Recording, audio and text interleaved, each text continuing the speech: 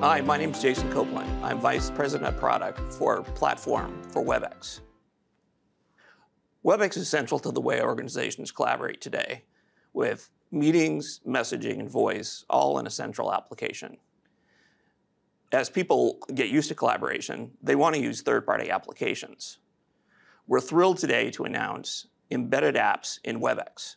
Embedded apps enable users to use the applications that they already use and love right within Webex Meetings. Embedded apps also enable customers to customize their experiences to support their unique workflows. Embedded apps give developers great visibility right within Webex and provide another low-friction way to integrate into the Webex platform. Embedded apps is available right in the Webex app and is available within the app gallery. I'd now like to share videos from 4 of our early app partners. HackerRank is a developer skills app that helps businesses attract, evaluate, and hire top technical talent. Thrive Reset is an in-meeting app that helps users de-stress and reduces meeting fatigue. Workboard is an app that aligns and drives objectives and key results across organizations. Read provides real-time insights into sentiment for meeting participants to enable better collaboration within meetings. HackerRank partnered early with the Webex team to embed our interview product within their meetings and spaces. Developers can now spin up fully collaborative coding interviews from anywhere in the world, right inside of their Webex meeting. Skip the screen sharing and thousands of tabs. Instead, highlight code, brainstorm on whiteboards, and troubleshoot technical diagrams all within HackerRank and Webex. With the world going remote, our customers rely on HackerRank to raise their hiring bar.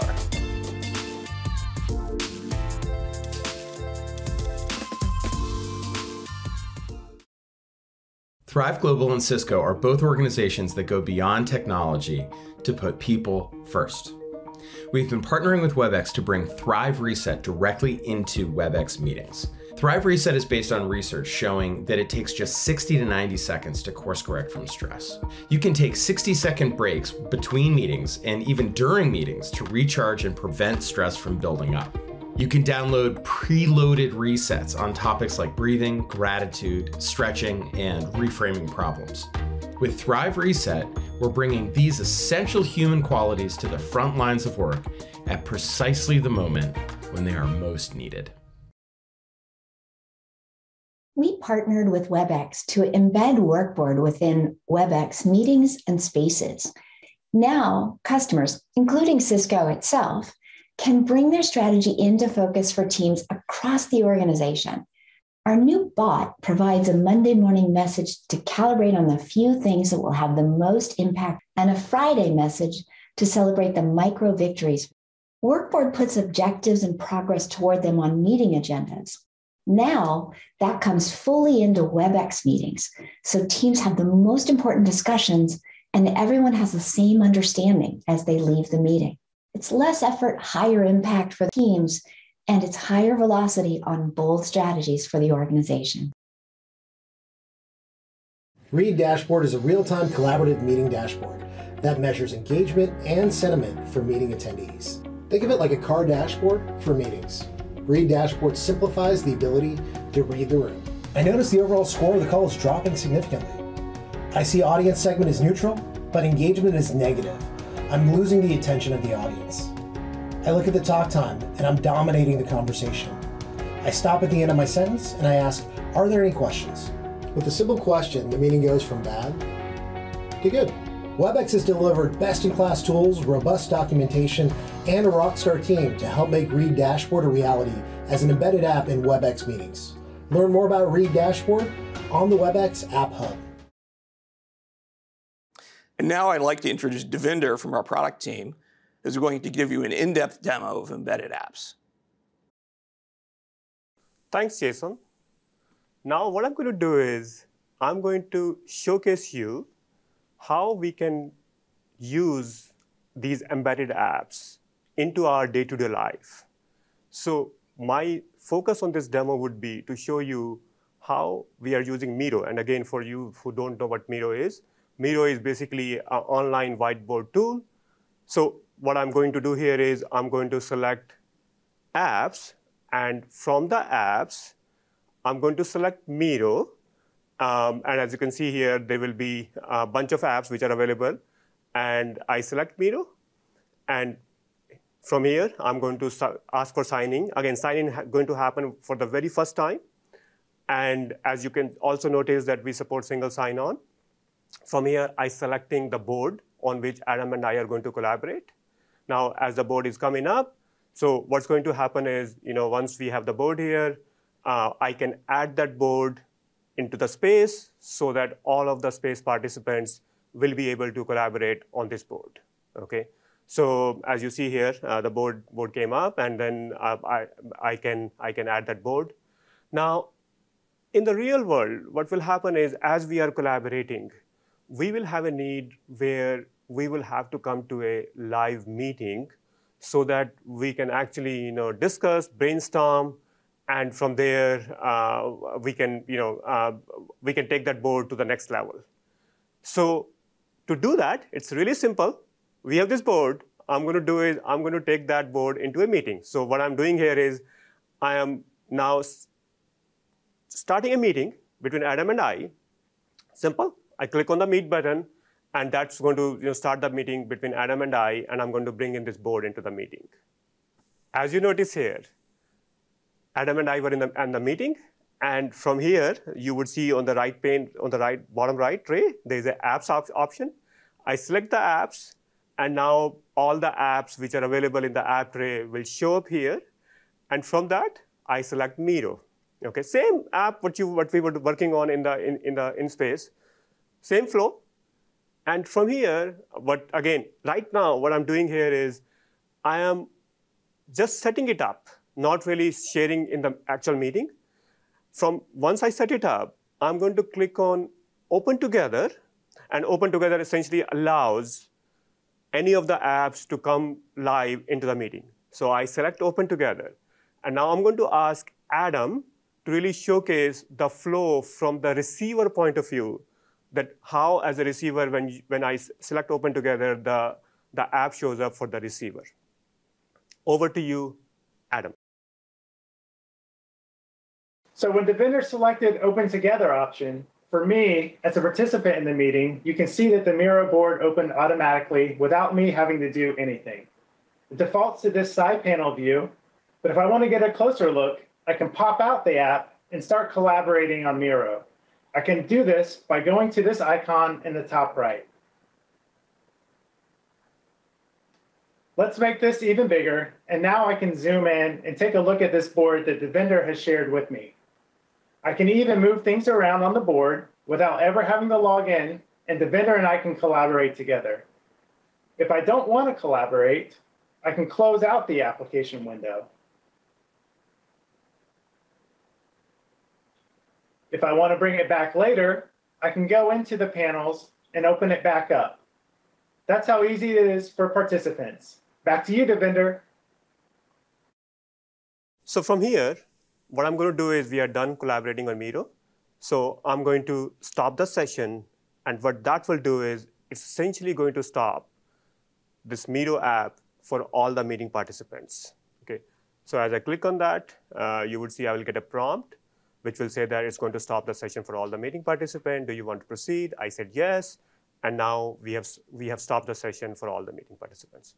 So essentially what I showcased you just now is how you can bring in apps. Again, we give you an example of Miro app, but really the framework is so powerful that you can think about your own use case, what you think will be relevant for either in meeting or in space or both, and leverage this framework to bring in these apps into WebEx. Now, what I'm going to ask right now is to Adam to really showcase you how you, as a developer, can use this framework to build your own apps. Adam, over to you. Thanks, Devinder. I'm excited to share with you the developer journey for taking your web app and turning it into an embedded app on WebEx. Let me start by sharing my screen. In this small sample web app, we have a collaborative to-do list, which allows you to collaborate with colleagues on a to-do list in real time. We can add items and mark them complete. Let's do Investigate WebEx Embedded Apps. This app is great, but when you're trying to use it during a WebEx meeting, you have to send the link out to everyone in the meeting, make sure they've opened it in the browser, and then when they're finally on the app, you have to switch back and forth between the browser and the meeting. This is where the power of the embedded apps comes in. Let me start by showing you our wonderful developer documentation on our developer portal at developer.webex.com. Once you're on the developer portal, you will go to the documentation page to learn about embedded apps. You'll see on the left side of the page a link for embedded apps. So let's go there. From here, you can learn all about the WebEx Embedded App Framework. We have an overview section here. The overview gives you a better understanding of the Embedded Apps Framework and what is possible. Using our table of contents on the right, let's check out the Embedded App Flow section.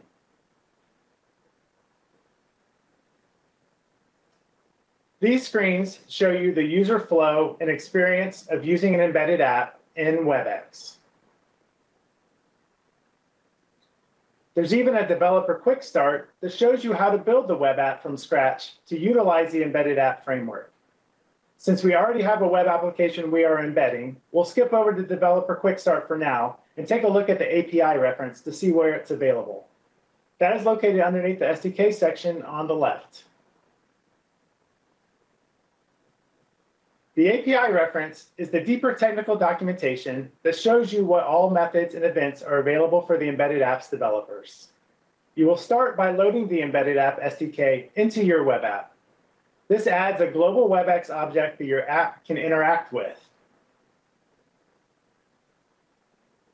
We have the application context object that exposes methods for getting information about users, meetings, and spaces. There are even events that WebEx sends to the developer, which you can use to react to changes in WebEx in real time. The events are generated by the framework in response to modifications to application state, meeting or space details, or user roles. The first step in creating your WebEx embedded app is to create the app's manifest details on the developer portal. You can do that by navigating to the My WebEx Apps section located under your user profile in the top right. On this screen, since we don't have any existing apps, we are presented with a view for the different types of apps available. We are going to select Create Embedded App. The first thing we want to decide is where our app works.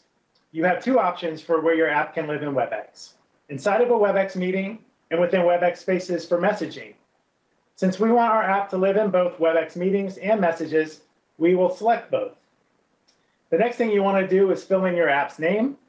This is what will be displayed on the app's listing picker. So we're going to type in here, My To-Do List App. You can then give a description of your app. And the description is a user-facing and what will be displayed in the App Hub listing for your app. This field supports Markdown, and you can add things like bullets and links. You also need a tagline, which is a catchy one-liner for your app that shows up in the search results and the app detail page. You can then choose the icon for your app. This can be uploaded here, or you can choose one of our default icons. We'll use a default icon for now. You then need to say what domains your app is allowed to load. This is an extra security measure provided by WebEx to ensure that your app only runs on the domains that you specifically allowed. So let's add our domain. The start page URL is the app initiator's WebEx client will browse to when a WebEx user first selects your app from the picker. So let's fill that in. You can even have your app load differently based on where it is run. You can specify these in the in-meeting start page URL and space start page URL fields. But since our app has the same experience, we'll leave these blank. When all that is ready, we will create our app by clicking Add Embedded App.